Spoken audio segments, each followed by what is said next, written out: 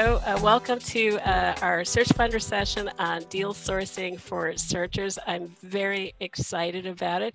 Having Gabe Galvez here to talk about their tips and tricks that they have learned the hard way and are willing to share with us, and how they've worked with searchers and operators in the past. Gabe is a licensed investment banker. He's built and exited 3 previous companies, so I think he knows a lot about deal sourcing. Alex is vice president at CapTarget and has had a career in business development and operations. So very excited to have both of them here. I believe Alex has been a long time member of Searchfunder, and always so excited to be able to have members of our community share their expertise in the Searchfunder sessions. All right, guys. Well, let's get started here. Just to add to Karen's notes on my background, so I am one of the co-founders of CapTarget. I was a licensed investment banker. I was the CFO of a large multifamily office, partner in a growth equity firm, and the founder of a handful of companies, most of which have been in this space. So, you know, as she said, I've seen it all. I've bought them, I've sold them, I've been bought, I've helped them grow. And I'd like to think that I've come away with a lot of lessons specifically in what to do wrong or what has been done wrong, which hopefully we can help you all avoid. So what we're going to talk about today are really just some mistakes we see that are very common in sourcing. In our work with CapTarget, we've worked with probably more than 1,000 companies to date over the last decade or so, the large majority being in some sort of sourcing capacity. So when folks come to us, we often see either systems that are totally broken or systems that have not yet been developed yet. So just as a real strong footnote, this is based on real world data, a tremendous amount of feedback from customers, big and small. Also, this deck is probably way too long for this application. So if anybody wants to get into this later, we can either stick around or Alex will be available because I may not get through this. It looks very plain, but there's a lot of information here. So let's just jump in. Big problems. The number one problem, this is probably preaching to the choir, no formal sourcing process, right? I talk a little bit about the odds here, and this is real data. You know, professional, scaled, committed firms, last year, we're looking at about 400 deals to 1. Now, granted, they don't have the flexibility that you have. They have often restrictive mandates, et cetera. But even anecdotally, you have to look at a lot of deals to see a single one. So when I talk to folks on the sponsor side who are very confident about the power of their network, let's say, or the relationships from their previous, role at some adjacent firm, I think that's a great starting point. But there's real data that supports it's not enough. So anyway, not to dehumanize the process of origination, because there is a heavily relational element to it. But the reality is at the top of the funnel, folks in the sponsor game and the search game need to look at this as a numbers game, because all the committed funds are, and those numbers are pretty significant. So as you think about building processes, they need to be scalable, formal processes. This can't just be a game of, I know a lot of folks in town. That's a great start, but it's not enough. There'll be solutions to these, by the way. I'm not just here to beat everybody up, so I'm going to tear through these fairly quickly. Let's move this away. I see a lot of folks overvaluing their origin story.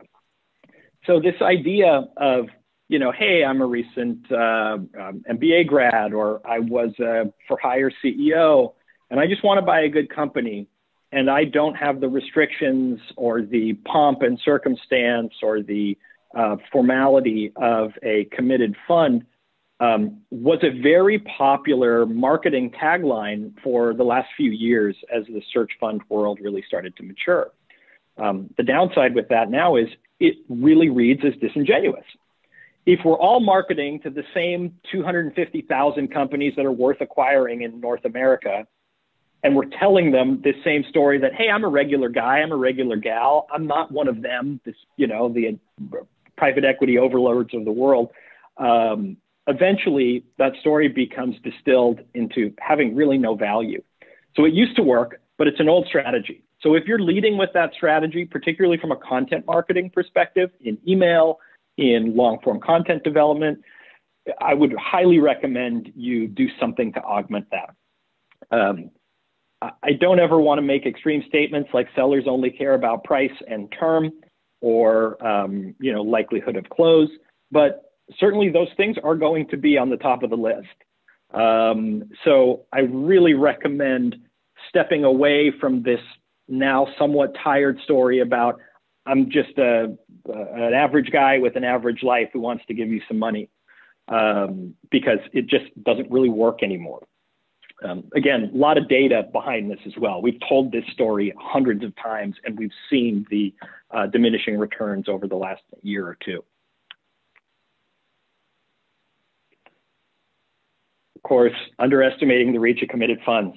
I think Alex probably talks to more folks on the sponsor side than I do, but I hear a lot of people confidently, maybe overconfidently saying, look, I'm playing in a pool where private equity doesn't play, so I don't need to worry about what they're up to.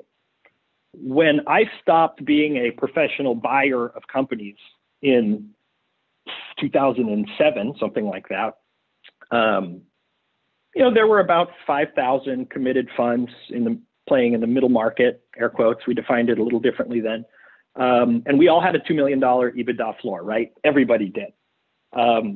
Fast forward now, whatever, 13 years later, we're seeing that there's about 12,000 committed buyers and some thousands of buyers in an alternative structure, search being one. And we're seeing that this EBITDA floor is gone. I mean, we have clients now, big clients with, you know, multiple funds of varying vintages that will buy companies with $500,000 worth of EBITDA. Occasionally, EBITDA negative companies, as long as, you know, certain attributes exist that are specific to their mandate. But the point is this argument of the big guys won't buy you anyway, or the formal committed funds won't look at you anyway, is really becoming a fallacy. And when we lead with that from an origination, you know, storytelling line, it just kind of makes us look out of touch because it's no longer accurate. So try to avoid that at all costs. Lastly, lack of a sourcing budget. And again, this is not to beat up anybody. I've tried to buy companies when I had like, you know, $700 in the bank.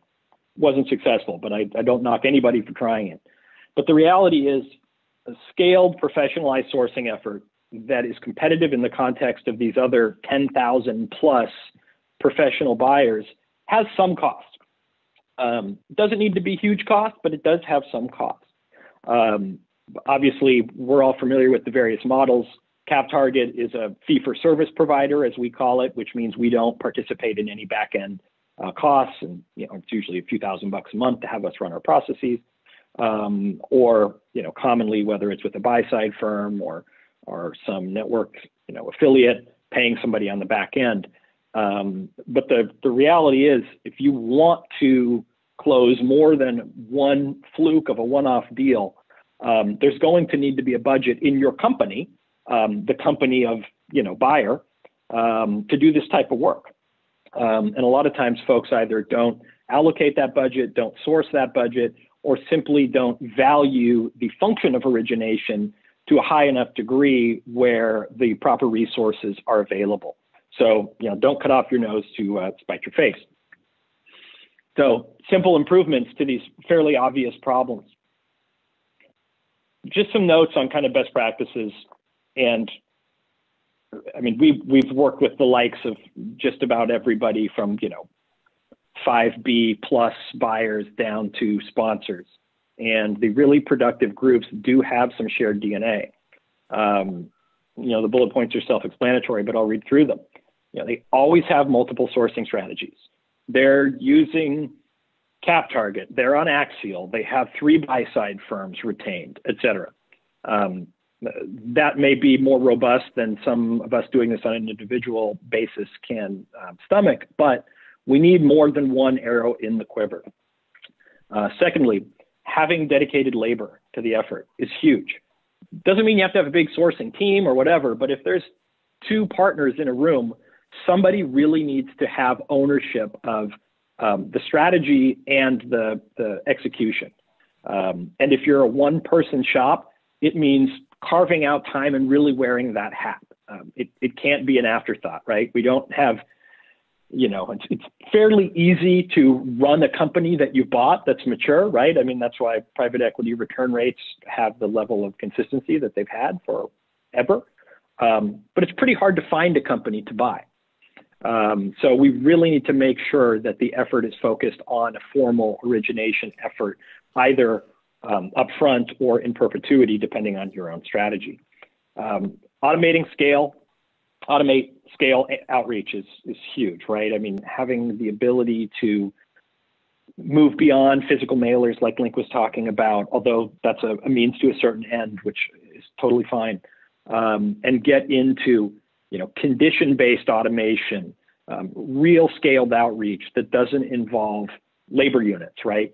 Whether it's really smart email marketing or smart retargeting through paid advertising platforms, through the development of a content marketing channel that starts paying dividends. These are all things that can be done for really, truly inexpensive, costs, thousands of dollars to set up.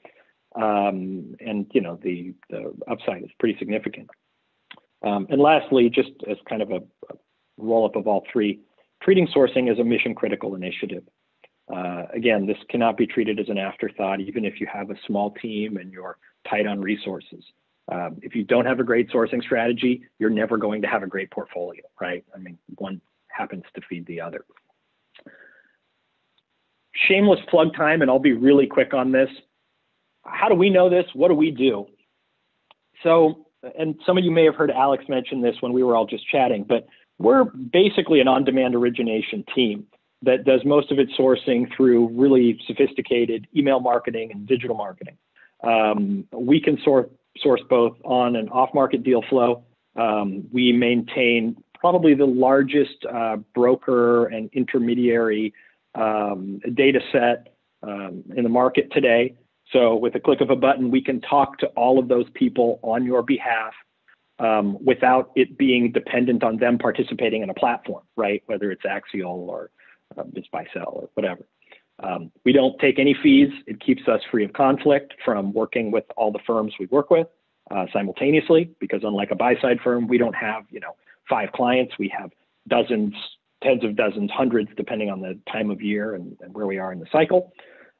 We represent ourselves as you. So there's no third-party perception. We're not this cloak and dagger buy-side firm or a matchmaker who's kind of looking for a good deal and finding a good client. We are your origination team. When folks respond to your messaging, you own those leads, you own those relationships. So we're never having this conversation about, well, Alpine pays 5%, so we should probably show them, everything first. And okay, well, those guys, they only pay a Lehman, so ... So we make sure that if a prospect responds to your value proposition and your story, you own them, regardless of your certainty of close. Again, fairly inexpensive, $1,500 and up pricing. And, our whole deal here is really for search folks to make sure that at close, you get to keep all that money and it doesn't have to dissipate to all these channel partners who helped you originate, which we can come back to this later. I'll throw it up that Karen can share. We don't need to read a matrix right now. But again, just kind of key takeaways really quickly here. We want you to keep as much money at close. This can be accomplished while actually improving your outreach and your hit rate. Best in the business do this type of stuff along with other strategies. And just a simple reminder that improvement just takes action. Groups like Searchfunder and some of these other great resources I've seen some of you engaging with are awesome.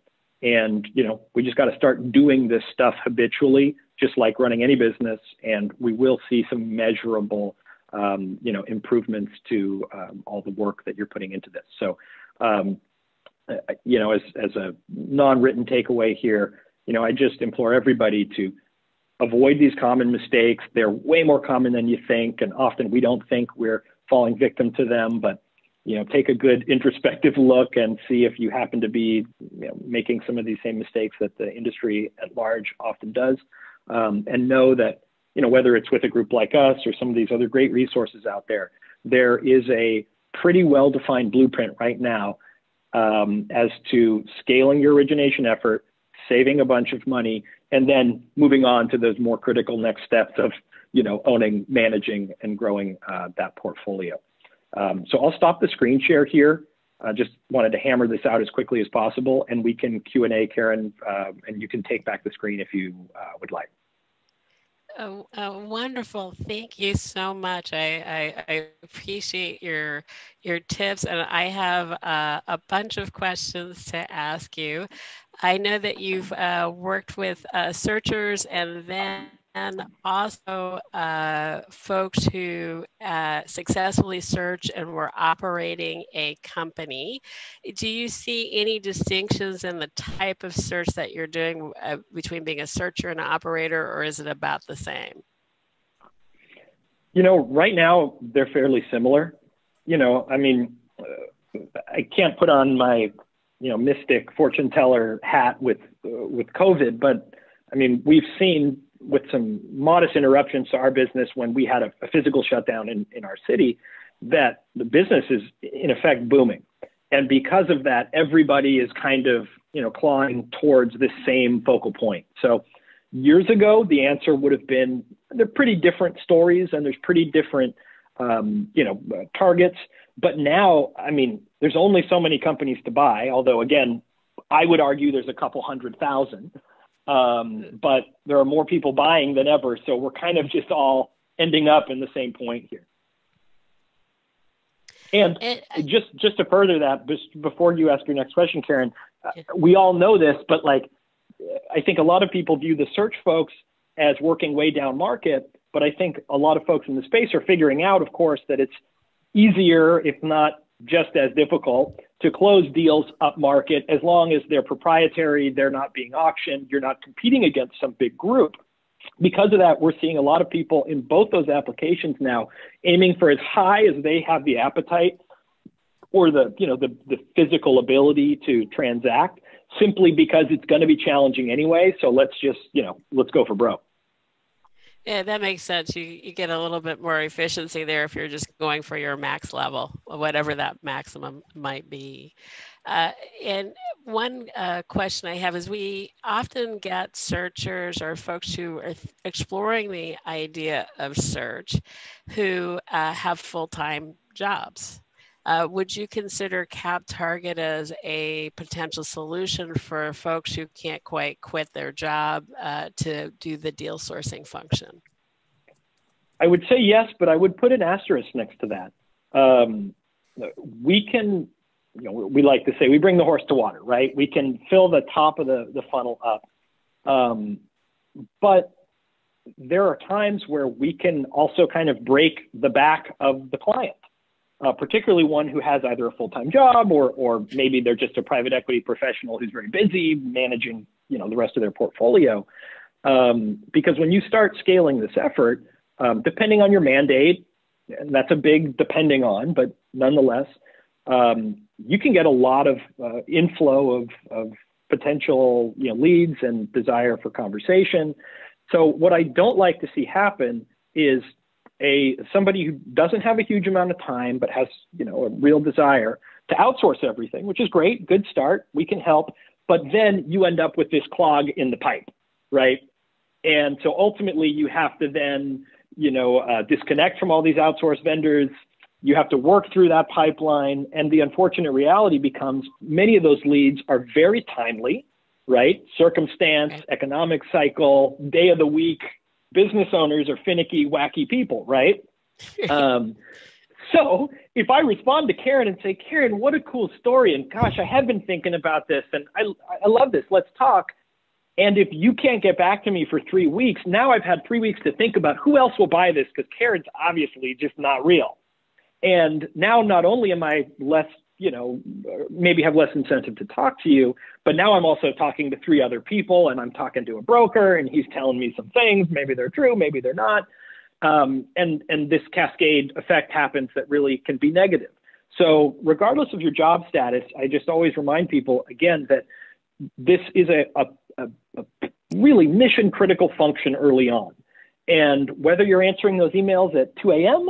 or, after dinner in your den or whatever, it's going to need to be done. And you are going to need to have the capacity to do that with some scale. Otherwise, there's just this diminishing return with your lead flow. Thank you. And I have another question, because you mentioned the kind of the story, and in one of CapTarget's posts on a Searchfunder, and it's an excellent one, and I'll see if I can't bump that one up.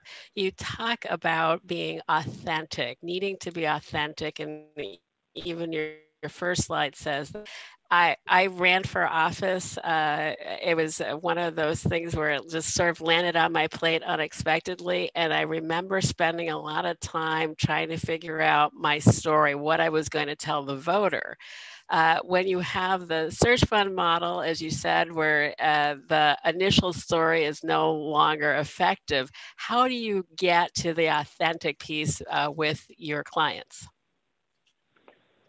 This is a really good question. And to my point from earlier, I think we can do better than just, hey, I just exited. I was the CMO of this company and I want to take the helm, right? I mean, that's fine. And it can be a part of an authentic story, but we all have way more story to give than that, right? And it can be told in many different ways, but I think ultimately what we're trying to do is really garner a personal connection, right? An authentic personal connection. And I think the best way to do that early on with a potential seller, particularly for off-market deals, is to do a bunch of research about their company. That can be done either before you do outreach, which can be challenging. It can be done with really smart technology where we're just mail merging in highlights, et cetera, and then mixing them in with our personal story.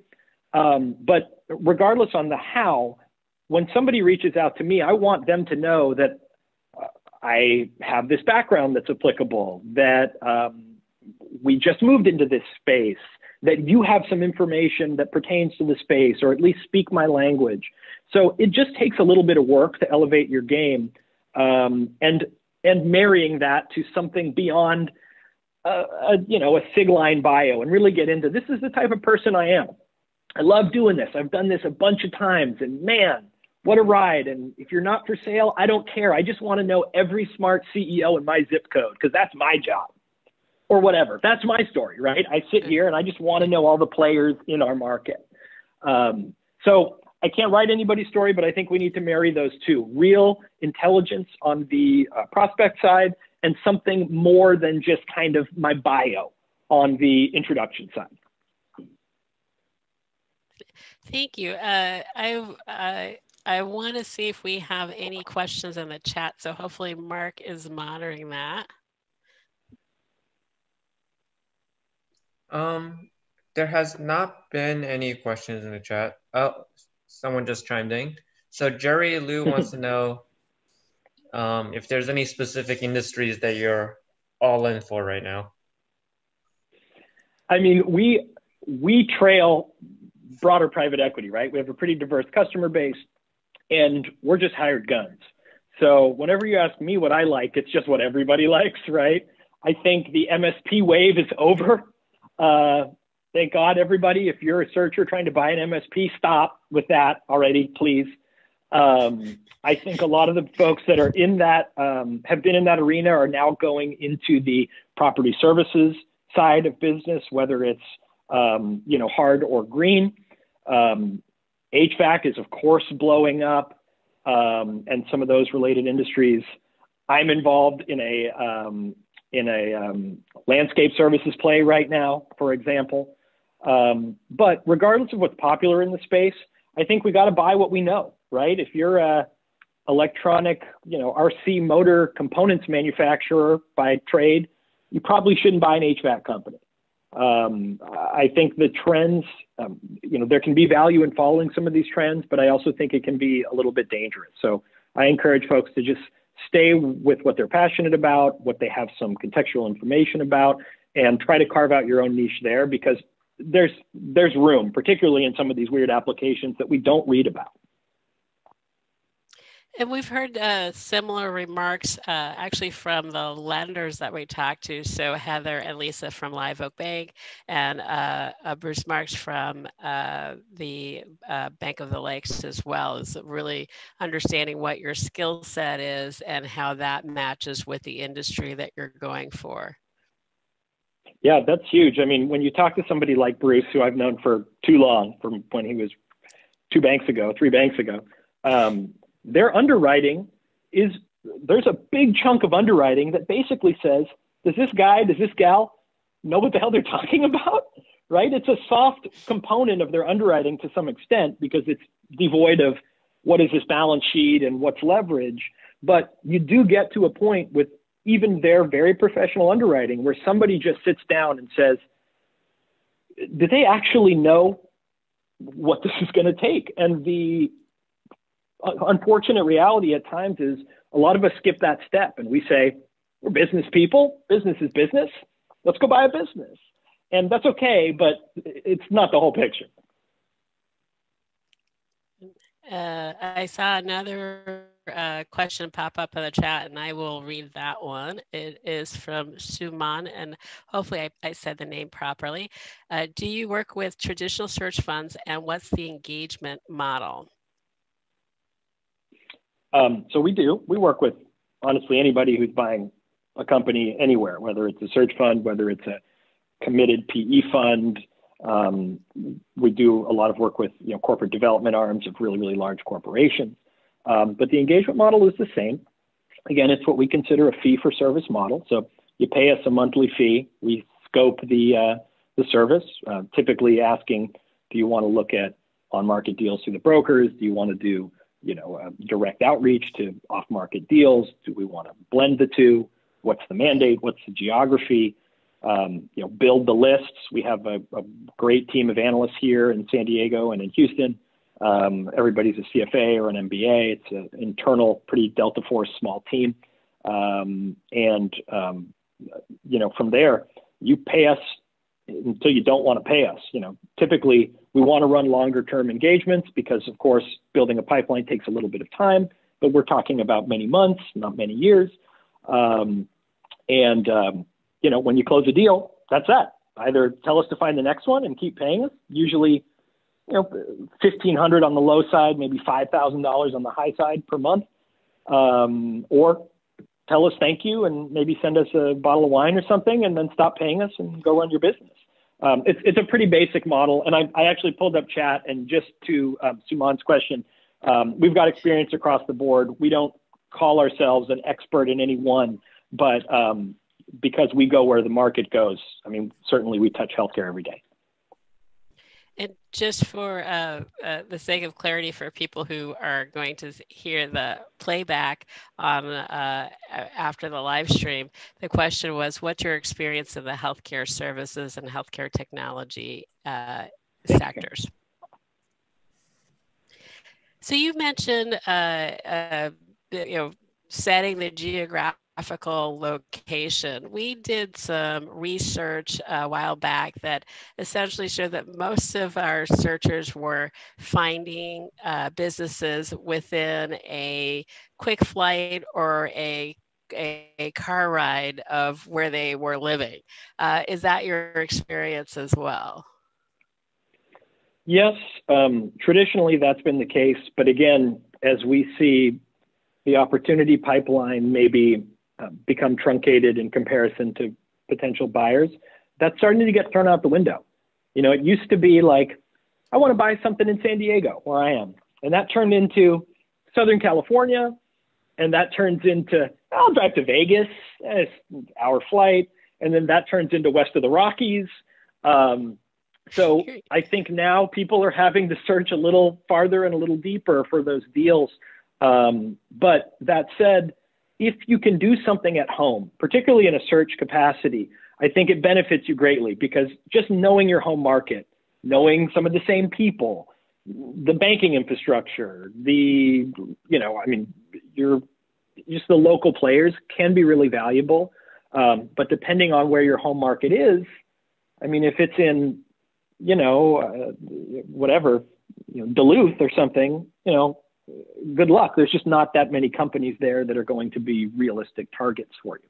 So conditional on where you are now, but knowing that the industry as a whole is casting a wider net because they need to currently. Thank you. And then Mark, have you queued up a question? So how long does it, Chin wants to know, how long do you normally take to find the right acquisition target for your clients? Probably in sort of like this size range. It's, there's really no right answer. I mean, we've worked with some search folks. Alex, you and I were talking about one the other day. It took us 3 months for them to buy their first platform. Awesome. And of course, this becomes a case study for us because it's great marketing for us. But the reality is, there are a lot of X factors when we talk about close times and close rates, right? Your financing structure, the seller's level of commitment to selling, your ability to manage diligence while you're working that second or that primary job, as Karen mentioned as a hypothetical. All of these things are going to impact close rates. I'd like to work backwards from the folks that do this every day at high volume. And really the best in the business, just from a diligence standpoint, when buying in a single vertical and are very focused, can close in maybe 45 days, right? There's groups that say 30, 45, 60 are more common. Working backwards from there, you could be looking at anywhere from 60 to 90 days prior, if you're really cooking with gas. But there are long haul plays that are worth staying in where it may take a year of searching to find that perfect company. Again, big X factors being your ability, access to capital, and the mandate, right? I mean, if you're looking for a registered GSA minority-owned reverse logistics company in Atlanta, well, there's 3 of them, right? And they're all owned by private equity groups. So it's going to take you a while. If you're looking for just a healthy cash flowing local business that has some good upside that is in business services, you might be able to find that in 60 days. So a big non-answer, Chin. I'm sorry, there's really not a more direct answer, but it's going to depend heavily on who you are and what you're up to. And I should ask for our international folks, do you cover outside the US, or do you have any recommendations for searchers who may be searching outside the US? So the strategies don't vary that much when we leave US or North America in general. There's some different compliance perspectives in Canada, which is neither here nor there. But the big challenge when it comes to international work for us, as well as the people doing the international work, is just quality data, right? We know how to get a prospect's attention. We know what that process looks like. But, if you want to do something in maybe a company that is more on the developing side of the spectrum, the ability to run a FactSet screen or a CapIQ screen or whatever to just start with, asking the question, who are the players, becomes very, very difficult. So heavily dependent. If you're in Nicaragua, that's going to be challenging. If you're in Spain, not too challenging. So really just comes back to data availability. And then how far into the deal process do you go? Do you assist on the NDA, the IOI, or the LOI? Typically, no.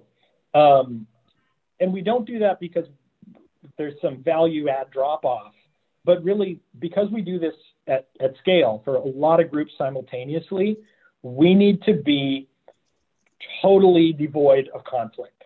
So the second I'm negotiating Karen's IOI with her and not Mark's, the question really becomes who's helping who and why.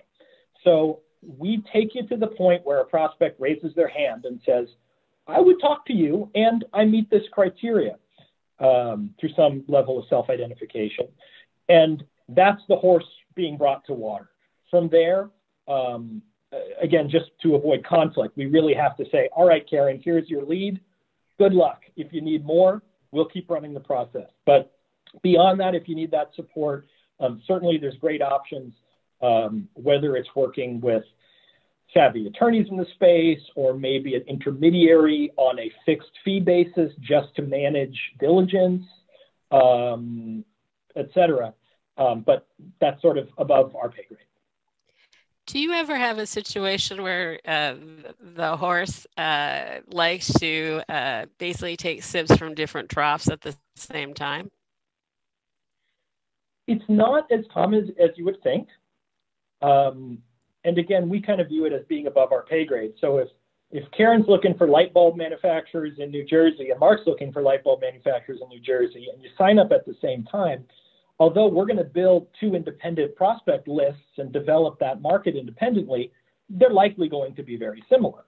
And as such, they're likely going to see some messaging from these two groups that happen to be powered by our back office. But that's where I fall back to this idea that your storytelling, which we can support, but comes from you and your experience and your expertise, becomes mission critical. Because the value prop of your firm or of your expertise is very likely not going to be recreated by your competitor, Mark.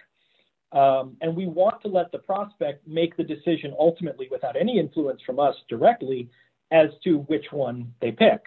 So could they pick two? Absolutely. But real world experience shows us there's so many ways to skin the cat, pardon the saying, but that it doesn't happen as often as you would think.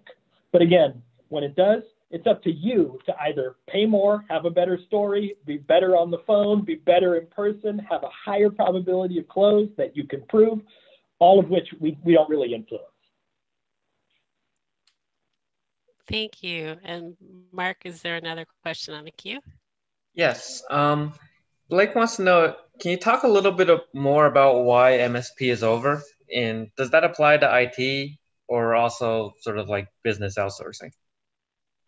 I would say, Mark, that's more towards the IT side of the spectrum. That classic, like all the folks that were break fix folks 15 years ago who became, managed service providers, who now have $500,000 worth of EBITDA and have, they think they're worth 9x or whatever. And they think they're worth 9x because there's hundreds of PE firms clamoring for market share as that space consolidates. I don't have consolidation numbers on hand, but I remember looking last year and, something like 5 years ago, something like 80 some odd % of the space was independently owned. And that number has dropped by multiple double digits since then. So there's been a massive consolidation effort in the space. And that's not to say it's over. I mean, I'm kind of cavalier and we're amongst friends. So if you can buy a MSP, like, awesome, go for it. You're probably going to overpay, or it's probably kind of a shitty MSP right now because all the great guys in the space have passed on it. When I say it's over, all I mean is pricing is probably inappropriate for what you're buying now. Consolidation has, been occurring for years at a very high rate. And there are some great firms, some of which we work with in the space that are just, they're already at the point having tens, if not hundreds of millions of dollars of committed capital where they can't spend the money to buy more EBITDA margin simply because it's just not there right now. Okay. Well, good time to start an MSP. Start one, get $1 million in EBITDA in 3 years, and then sell it, and you can probably sell it for $7-8 million. Nice. So John has a question. How much of your focus is on contacting business owners directly versus contacting intermediaries such as wealth managers, et cetera? And what do you feel works best? We touched on this a little bit before everybody showed up, just Alex and Link, one of the participants, and I were chatting. But so there's benefits to both. I would say the technical majority of the work we do is proprietary outreach, right? Off-market deals, folks reaching out to, the Gabes of the world who have some businesses and just asking them if they're for sale. But proprietary deals, they tend to have a few great things going for them. Number one, they trade at a discount, right? Because they're not on market. Oh,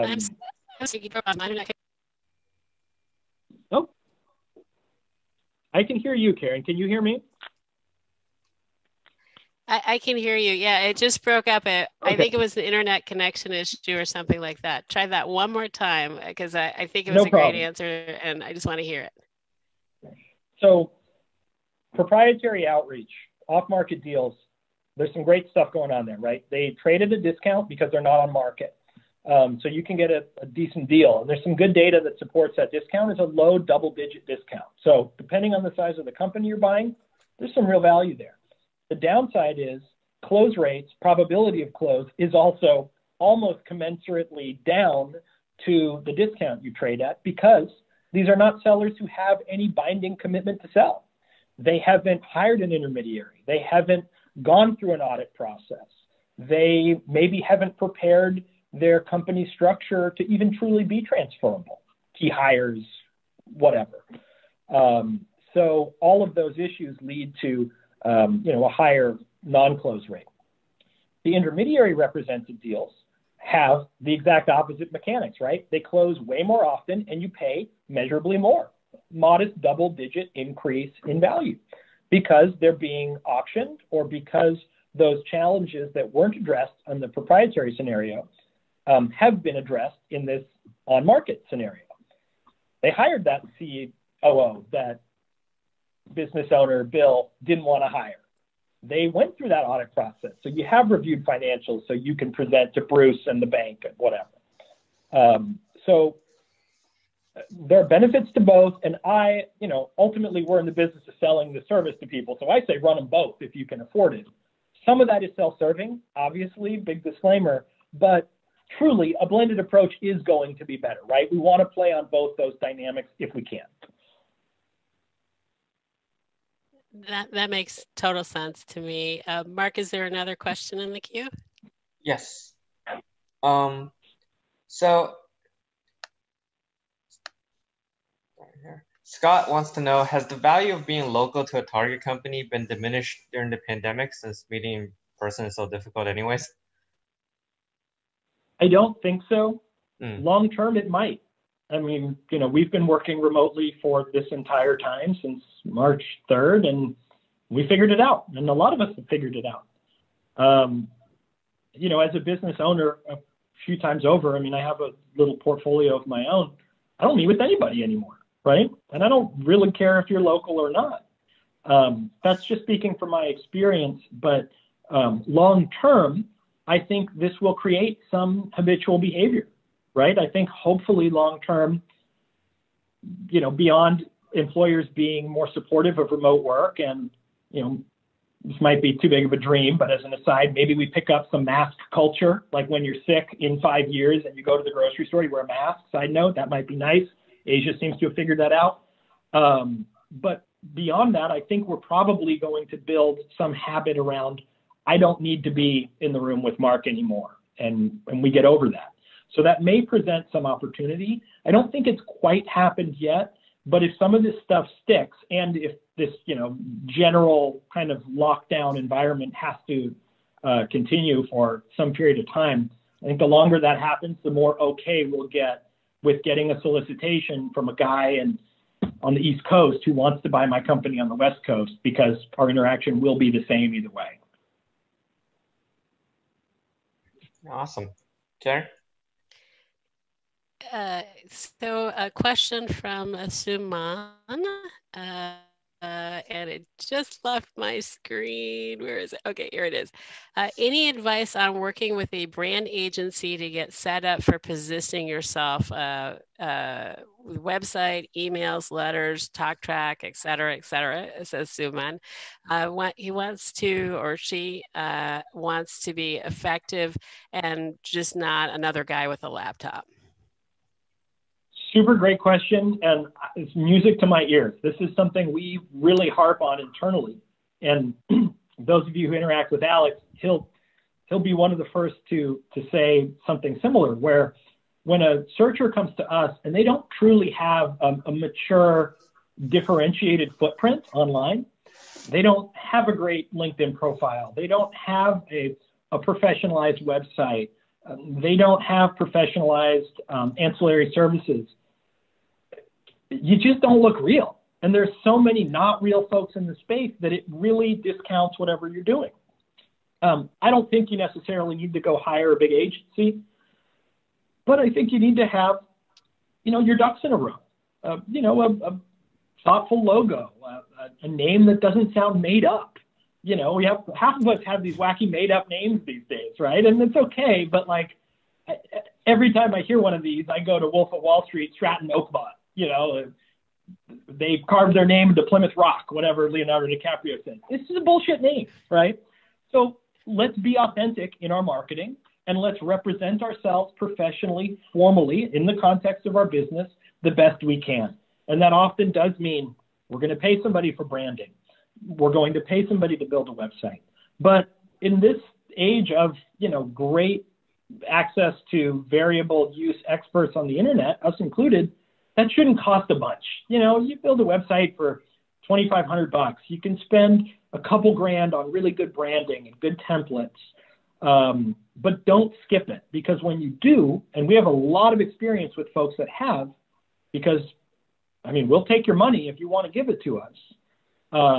But your results are going to be measurably less than those who have a strong brand, because the fear is this is a scam.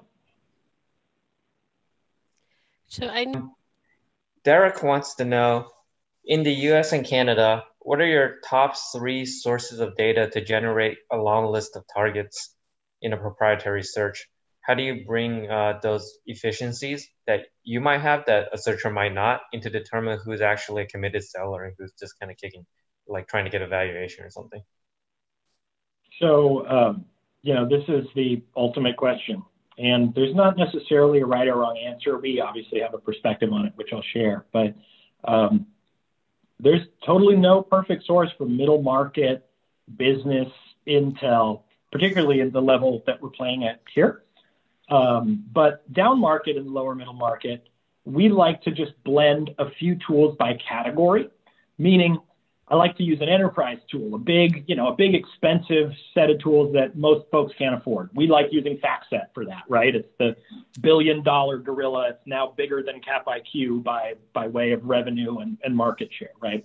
Not super attainable for a one-man shop, but we have multiple licenses and we have some purchasing power there. But when we talk about rounding out this equation with lower middle market businesses, sometimes we have to just go to the basics, go to custom Hoover screens, go to building bots to scrape data on an ad hoc basis based on the mandate, and then manually find those people's email addresses or phone numbers. We do a tremendous amount of what I call ditch digging, just figuring out, how do we get a hold of Karen?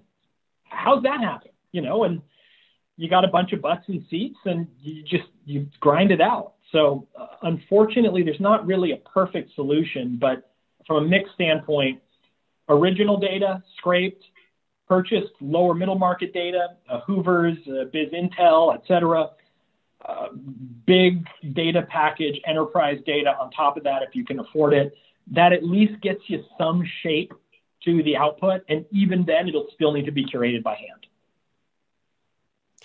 We have several questions in the chat along the theme of how can you tell whether the seller is truly committed to selling or is just tire kicking essentially? What are some indicators to look out for? Yeah, so there are some indicators. There's no like in our skill set, we can't do something you can't, where we can come to you and say, Mark, this guy for sure will sell if you give him. Right. Okay. Because as an aside, I've lived through with one of my business partners, the conversation of, if we get an LOI with these terms and this value, we will sell. Newsflash, we didn't sell the business, right? So we're all wacky. But you can look for some behavioral things.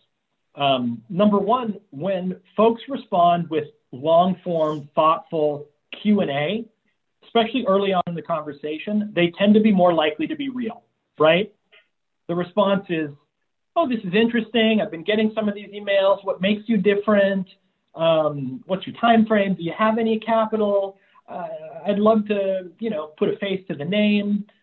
Doing some diligence on their part. It shows intention. The biggest red flag I see is when they simply ask for value, right? Those are the tire kickers. The one-line response. So, Karen, what'll you pay me for my business? It's like, bro, I don't know anything about your business. I'm not going to pay you anything. And then they don't want to talk because they don't want to give you information because they don't know how much you're going to pay. It's just not real. So engagement, like almost any type of selling initiative, is going to be your biggest influencer on sort of the reality of the opportunity. Do they respond? Are they quick? Are they thoughtful in how they're interacting with you? Even one step further, are they respectful and professional?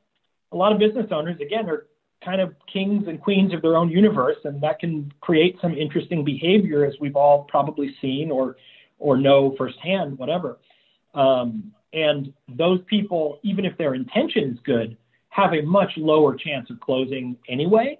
So just put those like human feelers out there, and that'll get you like halfway there as a step one. It's kind of just, basic human behavior.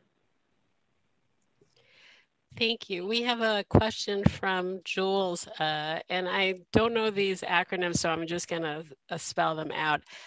Do all of these data sources have similar data, i.e. SIC, SIC, and NAIC, NAICS?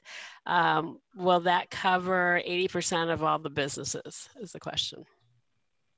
So many systems use SIC or NAICS codes. Not all of them do. Those are functions of government classifications, particularly, I believe, originating primarily from the Bureau of Labor and Statistics once upon a time, right? Unfortunately, the way SIC and NAICS codes are assigned is one of two things. Either the government assigns it based on, like, I don't know, a guy in a basement in a cubicle who looks at your website, or the business owner can self-assign, right, through a number of processes. Still imperfect process.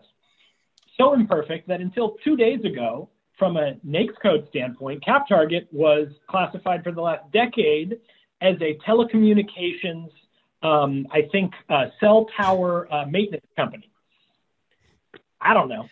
It took me that long to get a hold of somebody at the Bureau of Labor and Statistics, which now I have time to do as we all sit on the couch, to change that NAICS code, right? So even when they exist, they're imperfect. When you start spending money on data, with big enterprise tools like we talked about, you get into keyword-driven inquiries. They tend to be much more accurate. If not more accurate, more granular, which I guess you could argue is the same thing. So for example, an SIC code may only have 3 subcodes, right? Telecom, cellular, repair and maintenance. But a keyword code could tell us something very nuanced about the company. And unfortunately, keyword-driven searching, if you're buying data or buying access, is more expensive. And the only other real great way to use keyword-driven search now is either have some familiarity with AI, machine learning, or have the ability to use more retail bots to your advantage to at least scrape that data and then manipulate that data once it's in SQL or a big CSV file. But we get kind of down a rabbit hole of now you need to know Python, and that's a whole other animal. So long answer to the short question. NAICS codes, SIC, great place to start. Keywords are even better, but it comes at a premium, and the only workaround from that premium is some computer science background. Thank you. I think that completes the questions that we have in the chat. And I want to thank you, Gabriel and Alex, for participating and for doing this. It's so exciting to have you as members of our community and to share your wonderful knowledge. If you haven't already, please put your contact information in the chat so people can grab it. And I want to thank our audience for attending and asking such great questions. I learned a ton about deal sourcing and where things stand. And I may be starting on the side, Mark, if you want to join me in MSP business too. That's what I like to hear. Thank you all so much. Alex will drop his contact info in there as well. I just put mine in the chat. Visit us at captarget.com. We can help you with whatever you need.